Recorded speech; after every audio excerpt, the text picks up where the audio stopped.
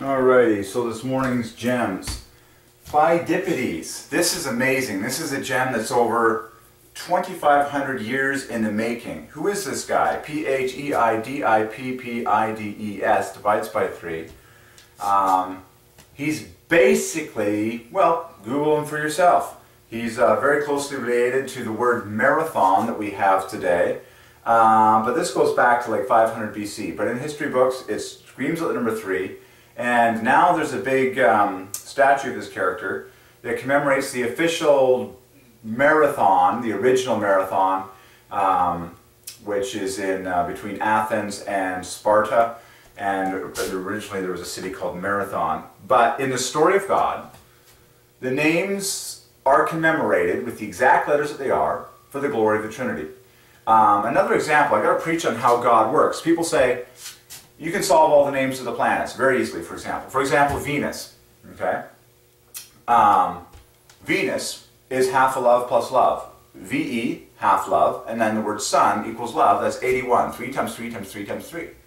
Well, God in His sovereignty is Jehovah, the three-person God. God the Father, Jesus Christ the Son, and the Holy Ghost. So, man, apparently in his confusion, calls it Venus after what he thinks to be some fictitious goddess out there, but the true God, Jehovah, in His sovereignty, says no, it's going to be called V-E-N-U-S because those letters perfectly point to me, the Triune God, the only true God. So I don't care what you think Venus means, the numbers are what they are. 3 times 3 times 3 times 3 to the glory of the Triune God, God the Father, Jesus Christ the Son, and the Holy Ghost, who is love. And then the VE is half a love, followed by NUS, which is love exactly. So, are you understanding how Jehovah takes the glory for everything, despite what man thinks he's doing, before the trillions of watching angels? Okay? So, here's a classic character in the story of God. Pheidippides. Pheidippides.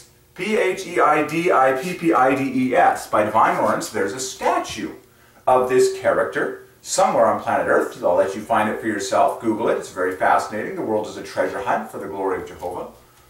And then let's do the math on them quickly. 4251 plus another 2172 plus another 981 plus PDS is 120 exactly.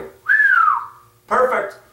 Starting with 24888, there's another ES 24888. Just good night, Pheidippides.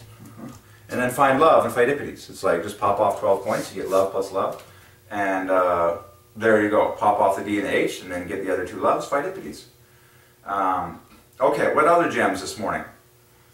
A moment in time. I got this gem while looking through the Globe and Mail. And the title of this article on Pheidippides was branded Moment in Time. Well, famous phrase in 3 words, moment in time divides by 3. A single moment in time, we always say. I love how I just get snippets of revelation. God's word and His voice to us is like raindrops. It's like He waters us just like He waters the trees. It's like, as you're ready to get more up here, He just drops words into your mind day by day, hour by hour. So, this is really revelation right here. You know how sometimes we abbreviate the famous phrase captain with captain? Captain Hook. Think of Mr. Smee on the Disney movie. Captain, Captain.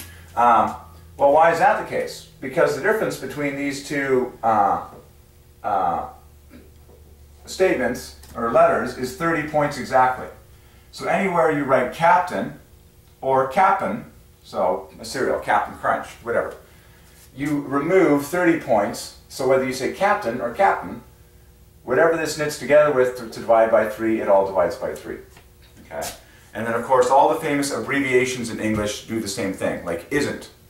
You've just popped out the O, which divides by 3. So whether you say isn't or is not, the whole phrase will divide by 3 with all that it chain links together with.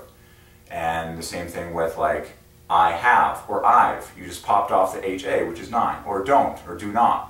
You just popped off the O again. So you're always popping out vowels that divide by 3 by Divine Ordinance. So whether you abbreviate something or expand it, It's a 1-2 punch for the number 3. Okay. Then I got a fun one near the end of my journey this morning. Booyah! Booyah equals happy, equals family. 66 and 6 letters, just like the word happy. Why does everyone know the word booyah? Why do the kids say booyah all the time? Especially on the sport court. Booyah! Perfect shot, perfect play, satisfying occurrence. Booyah equals happy. You know why. God is the king of fun. Okay. Most fun is like love plus love. So there's your booyah. Look at, find love and booyah. There's your B and your Y, half a love. You've got another 9 points here, pure O's. It equals 66 equals happy. Booyah. It's a fun word. God is fun. Okay. Very cool. Fidipides. Fidipides. So I encourage you to do a Google search for Fidipides and check out his place. That gem is over 2,500 years in the making, because that goes back to a character whose name is roughly, they estimate, around 450 BC. And of course all numbers reference Jesus, because it's all about Jesus. And the sooner you start living for the name of Jesus, the happier your life will be, and the more miracles, like God will actually start working miracles on your behalf, and your life will be what is called actually satisfying. Okay, there you go. More to come. Lots more to come. I haven't even gotten started through like the Vancouver Sun and the province this morning. I was just racing around, dropping this all off. More to come. I'll get through it. We'll get more going.